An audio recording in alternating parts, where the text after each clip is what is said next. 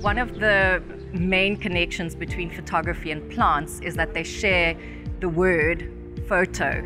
Photo in photography and photosynthesis in how plants sequester light. The Sustainable Darkroom Garden is about trying to think of ways to make darkroom practices more sustainable, looking for ways to do research and teaching out of a garden which allows for not being environmentally destructive. I run a project called Earth Politics, which we started quite a few years ago, probably 6 or 7 years ago. And that project talks about sustainability and the earth on a very broad level.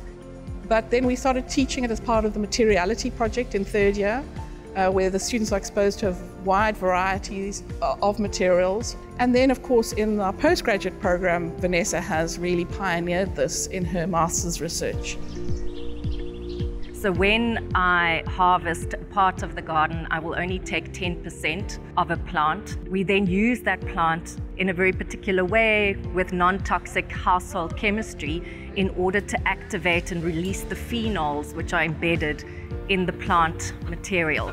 And with that leftover liquid, we are able to develop photographic analog papers. It's quite a magical process.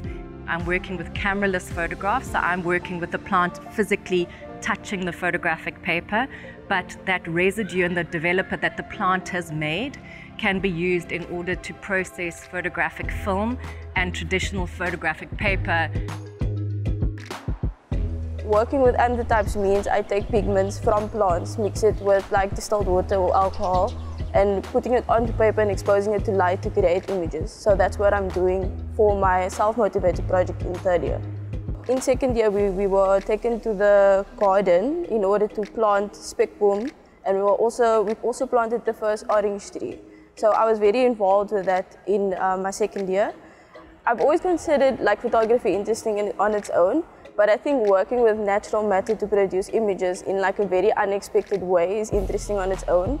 And I feel like it's something that can be taken further, especially in terms of like experimentation and like documenting it to help others explore the same processes.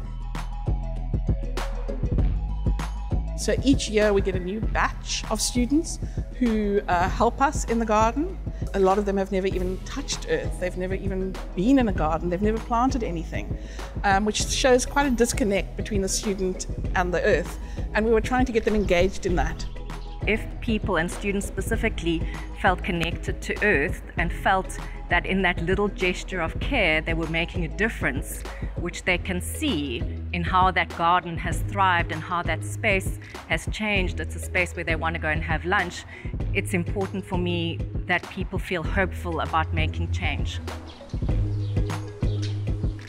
So the project continues to grow, the garden continues to grow, and as that garden grows, we learn and have more knowledge, and so the information, the context, everything grows together with that garden.